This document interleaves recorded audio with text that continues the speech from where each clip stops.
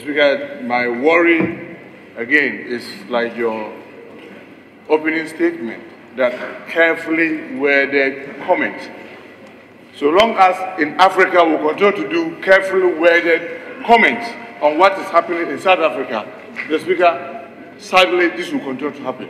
Mr. Speaker, I've been a member of the Pan-African Parliament since 2012, and I've witnessed a number of it even whilst we were in South Africa.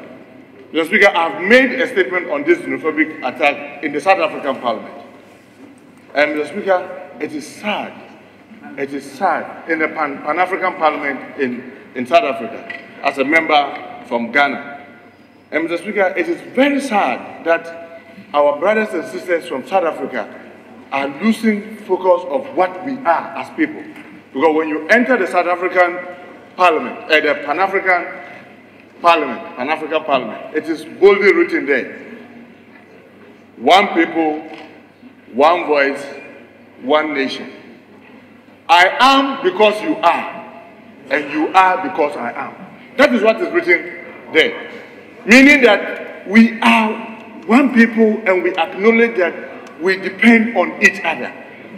But sadly, Mr. Speaker, the last one that happened was in April 2015. And the parliamentarians from the various African countries that normally converge about 4 times in a year, a mid-run, to deliberate issues that affect Africa, were very, very, very, very firm, to the extent that some members were even suggesting that if these xenophobic attacks were happening as at the 2015 one was about the 8th one, then we must relocate the Pan-African Parliament out of South Africa, because they do not deserve to have the Pan-African Parliament where the whole of Africa and their reps meet to deliberate African issues. There were several assurances from their ministers, even messages from their president, assuring the Africans that this was an unfortunate incident and they were taking every step to make sure that the perpetrators were brought to book. Mr. Speaker, as we speak today, nothing had been done to any of the attackers, even though some of them were caught on cameras, to the extent that some were being purported to be family members of some of the high-ranking officials in South Africa, and their comment videoed, yet nothing has happened. Mr. Speaker, yes, you said we should be guided, our comments should be well guided because of diplomacy. But my worry is, for how long can we continue to do this kind of diplomacy whilst our people continue to suffer? For how long can we continue to do this kind of nice talking whilst our people continue to suffer in each other's hands? Mr. Speaker, there are so many South African businesses across Africa. In fact, our last checks in 2015 in the Pan-African Parliament indicated that South Africa was rather even doing more businesses across Africa than any other African country. Meaning that their interest in our various countries put together, the business is so huge that in actual sense, they were riding on the back of Africans and were benefiting than the parochial thinking back home that others have come into their country to make them jobless. And Mr. Speaker, let me quote President Mugabe when he said, how can a doctor, well-trained doctor, take the job of somebody who is just a loading boy? Mr. Speaker, I'm guided by your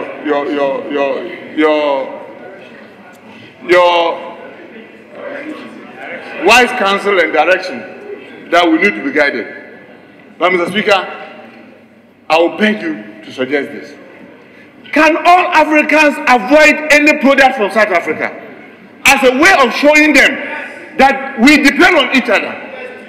Mr. Speaker, it will interest you to know, and my colleagues who are on Pan-African Parliament will tell you, since the xenophobic attack in 2015, I have never bought anything in South Africa apart from the food and water that I drink. And I've said it in the Pan-African Parliament because that was my protest as an individual, to show that I will never go to their market to buy anything. I will never spend anything apart from what will keep me alive. That's food and water. And Mr. Speaker, I have stuck to that up to date.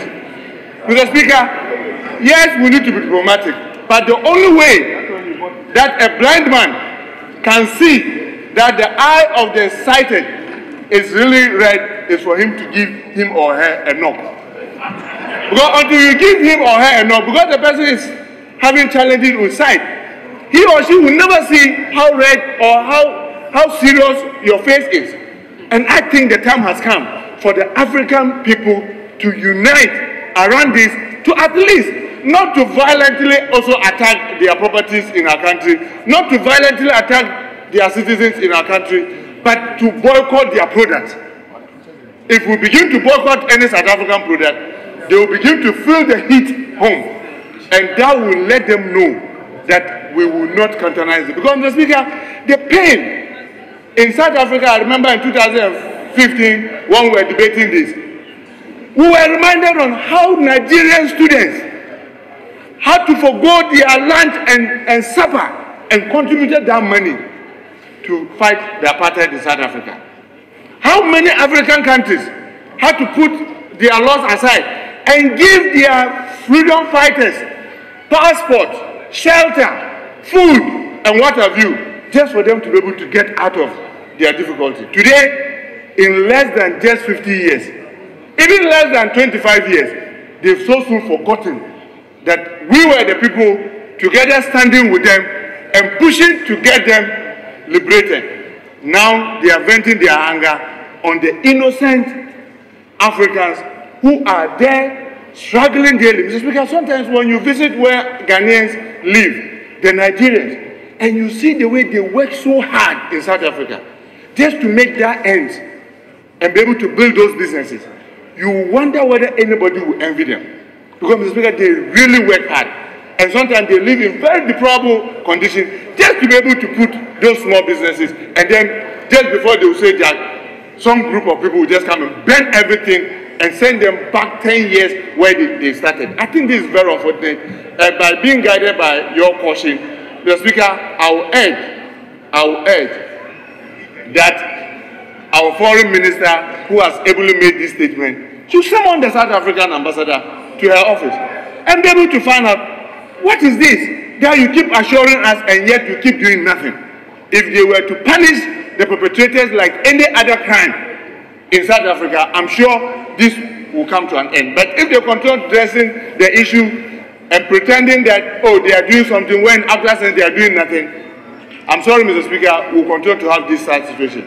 But let me commend the foreign minister for the swiftness with which she has brought this statement, and we hope that she will equally be swift in trying to get the authorities in South Africa, and especially the ambassador here, to come and answer to her what is happening to our dear citizens and other citizens of Africa in South Africa. Thank you very much, Mr. Speaker.